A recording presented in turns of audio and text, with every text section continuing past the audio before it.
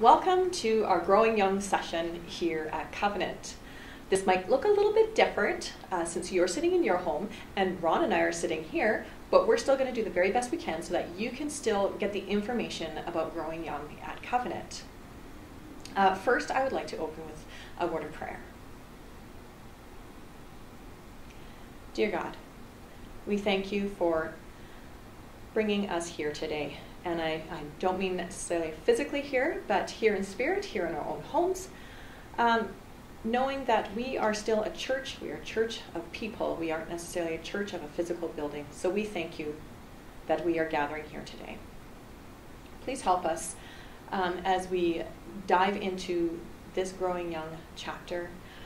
Help the conversation to flow, whether it's between Ron and myself or people at home, or maybe some people sending in questions or comments. Help our church here to remember that you are there for us. You are there for us to lean on, and you are our strength. Help us to remember that. We thank you for everything here and for Pastor Michelle and all of the services that she provides for us online as well. Thank you for everybody who is behind the scenes, and you know who they are. We ask this in Jesus' name. Amen. Amen. Thank you, Jen. We wanted to make sure that we continued the series with you, and so we felt this was the best way to do it. And so part of the time we're going to be sharing information with you, and at the end, as you alluded to, we want to pose some questions to the group. So as we post this, it'll be both on YouTube and the Facebook page for the Covenant Church.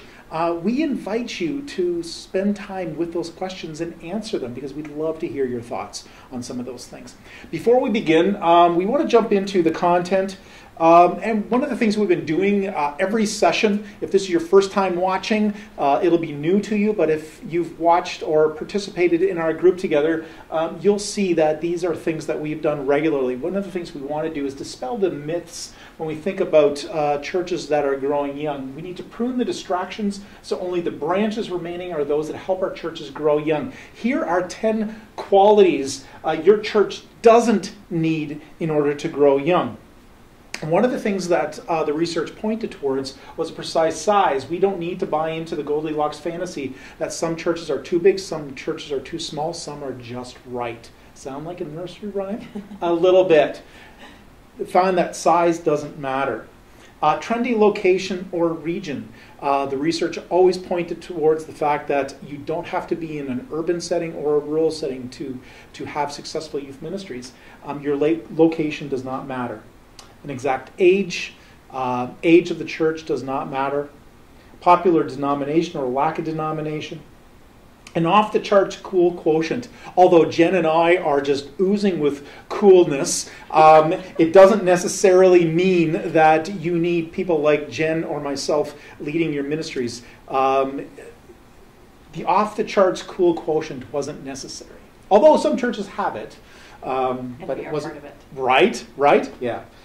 Big modern building. Some of the congregations that are most effective with young people have new state-of-the-art facilities, but not all. This does not have to be a measuring stick of successful youth ministry. Big budget. Contemporary worship. When we went through this early on with the people that had gathered with us here, that was something that they wrestled with a little bit, contemporary worship. If it's something that you still want to dive into a little bit, I would say feel free to enter that into the comments section. We'd love to have a conversation about that. Watered down teaching style, hyper entertaining ministries. And so those are the 10.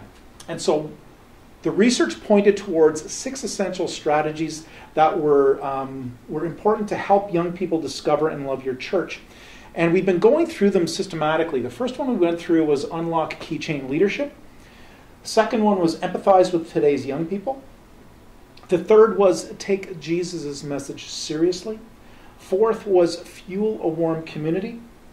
Fifth was prioritize young people and families everywhere. And lastly, the one we're going to focus on today is be the best neighbors.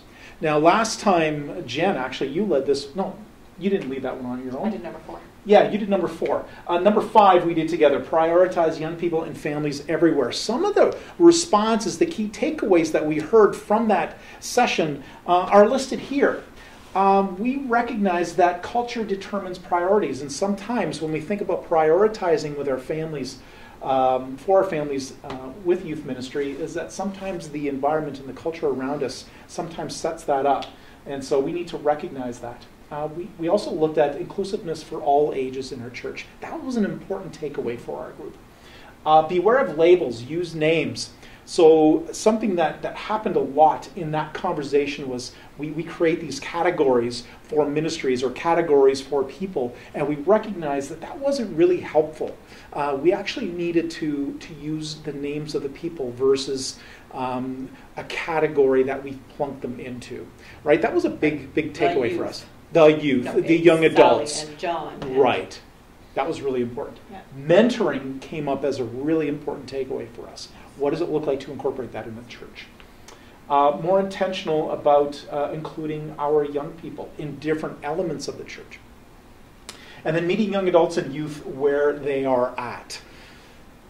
We've got this list. Anything jump to you, Jen, that you think we need to touch on yet before we jump into the content for today? No, not necessarily, but I'm just looking at number 5 again, more intentional about including our young people. That also includes not just including them in physical things, but just asking them their opinion about things. Like, right. Not just, okay, now you're in this ministry, now you're in that, but like, what do you think? Sitting down, actually having a conversation with people. I think that is what I was thinking about as we were going through this list. Before this time that we're doing here, Mm-hmm. I had a meeting with a church in Iowa. Oh. And one of the things that was really interesting in our conversation was a key takeaway, because they're going through the Growing Young as a cohort for 2 years. Okay. Right? So one of the things that they recognized that was really important to them was this element of listening. Right? This element of listening. And so what does it mean to listen to one another? And when you pointed out to be more intentional about including our young people, what does it look like to listen to them? To hear their hearts? Yes. Listening. Active listening. Yeah. Right? Yeah, that's a big term actually nowadays. Active listening, not just jumping in with your own opinion and what you want to say, but letting the conversation flow from the person you're speaking from. Mm-hmm. And even having that awkward, not jumping in right away, right? Like just, letting it unfold by itself. So there's this great movie called Shrek. Have you ever heard of it? Yes, we just watched it the other day. Yeah. So Donkey does this thing with Shrek, and he says, "You're like an onion." Yes. Right. They're doing this walk to find the princess. Right. Yeah. And so, you're like an onion. Part of listening is about unraveling the onion. Right. We've got so many layers. There's so many things going on, which points, of course, to cultural issues in light of how we do ministry and what's important. And so, so think about that list, but we're going to move on. We're going to move on to today's topic, which is be the best neighbors. And I kind of find it appropriate in light of today's context. Yes, it fits very well. It really, really does, doesn't it? It's very timely. So when we think about the church, what does it mean to be the best neighbors? When we think about growing young, what does it mean to be the best neighbors? Isaiah age 20 says, Christianity is about the restoration of how it's supposed to be. I know we're feeling right now that's a desire we all have. But we've been given hope. We have been redeemed. And we've been empowered by the authority of God to go out and change the world. I want to share a story, Jen, of a young lady who I met in 2014 for the very first time. Her name is Miranda. Lovely young lady. We had a group of us, 75 students and leaders, went down to High River to serve that community after the flood. And we went as a leadership team going into the church at High River, CRC, and the pastor there said, "We've got this young lady. She's the only youth in our church. The only youth. She's 17 years old. Do you think she can help us be part of this leadership team?" We said yes, but we had no idea what we were going to have her do. So we spent a little bit of time having her sit at the table with us. just listening to who we are and what we are all about, because she had never heard of Serve. She had never heard of many of the people that were coming for the first time, except for that senior pastor, who graciously said, let's create a space for her. As the week went on, she started understanding the bigger picture of the gospel, recognizing that Christianity is about the restoration of how it's supposed to be, which is a grand statement, but what does that practically mean for our lives? And so as the week went on, she fell in love with the idea of church more and more. Here's what happened. At the end of our week together, because she heard the gospel message being proclaimed in many, many ways by the hands and feet, but also through worship and the text itself, she says, I want that for me. So she literally picked up and moved from that place in High River to Edmonton and became part of a church plant that hadn't even started yet, because she realized that the dream was much bigger than just something she could imagine on her own. And as she became part of that church plant, she became part of the children's ministry. She became part of youth, and now she's currently in university to get fully immersed into ministry. She interviewed me a couple of weeks ago, not more than a couple of weeks ago, about a month ago, because she said, I want to learn more about what it means to be a leader in this world as a church. Mm-hmm. Miranda is one of these stories when we think about being the best neighbors who understood that. Yeah. It's a radical, not a shift, but an understanding of what the heart of the gospel is all about. Yeah. Can I just say how brave that was? Like, honestly. It's totally brave. So brave. It's totally brave, and we actually thought, what are you doing? Yeah. Right? But that's what God calls us to be in this world. To take radical steps of faith and risk and say, I'm in your hands. Mold me as you will. Isn't that kind of cool? Yeah, that's pretty amazing. Yeah, so that's Miranda. And so it's made me think a little bit more about the work that we're called to be in our communities. So there was a young man who actually was on that serve back in High River, who came from one of the congregations here. And I remember his mom calling me and said, listen, I'm struggling with my son. Do you mind meeting with him? So I took the long drive, took him out for dinner and said, hey, what's going on? I had a bit of a relationship with him, and he shared with me some of the struggles that he had been going through. So I said, what's your anchor? What's your anchor? He says, my anchor is actually recognizing how God is working in our communities and recognizing that things like serve, like missions, like being in the Belmead community is giving me hope for our church. Recognizing that God is doing this amazing thing through us. Mm-hmm. Sometimes doing extraordinary things through extraordinary people and extraordinary moments in our lives. Yeah. And so it made me wonder, and this is where I want to talk to you a little bit, and I'd love the listeners to process this a little bit as well, is the question is, if our church covenant wasn't here tomorrow, would the community miss it? You had some thoughts. Not on the answer maybe, but maybe on something else. Yeah. Do you mean about what we're doing now? Yeah. I mean, Covenant in the last year or two, I'd say, is actually moving out of our church building and more into our community, I'd say. I mean, I think that was a big speed bump for us. That was a big one. We've done things, we've always done VBS, Vacation Bible Camp. So, last year was a big push for our community kids to come in. And, we had at least 60% of the kids from last summer were from our community. Wow. Yeah, that's huge. Yeah. And I know also Canada Day, right? Mm-hmm. We've been going out, right? Our Rise Up with Jesus event mm-hmm. that we were going to be putting on for this Easter. That was just another event that we were inviting people in. But it is important for us to be moving past our physical doors and going into our neighborhood so that we are more of a visible presence actually out there. You know, a wonderful example actually of that is that we have a number of members who are going into the Belmead School. Every week they'll go in and they will read with kids and do some math with some kids, and they are making our presence known there. So yeah, we're making some steps. And this is important for our students to see.